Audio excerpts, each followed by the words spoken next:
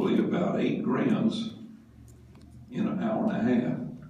And then after it dumps out of your stomach into the small intestine, you got another 1/2 hour, maybe a half-hour transition that you might get in another 4 grams.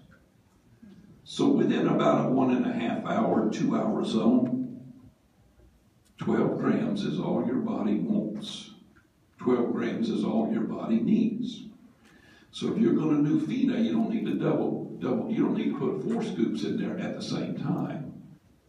But you would do real good to take 12 grams of one dose is 2 scoops, or only takes 3 Probitas.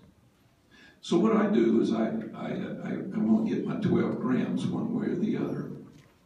That's what you need in a day's time. Some people can use more.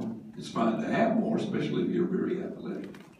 And so if you did a Probita, or let's say you did a new FENA in the morning, well, there ain't no reason for me to chew a Probita at least for another hour and a half, 2 hours.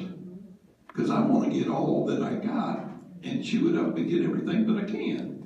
Because if I chewed it over here with it, all I got was the taste and something else went elsewhere. So I'm not going to waste my money or my time on my amino acids. But my body needs the amino acids because it's everything inside. So that's the basic chemistry of why we put things together. And over here in this zone that we're running the GABA to the brain, we take the molecule L-arginine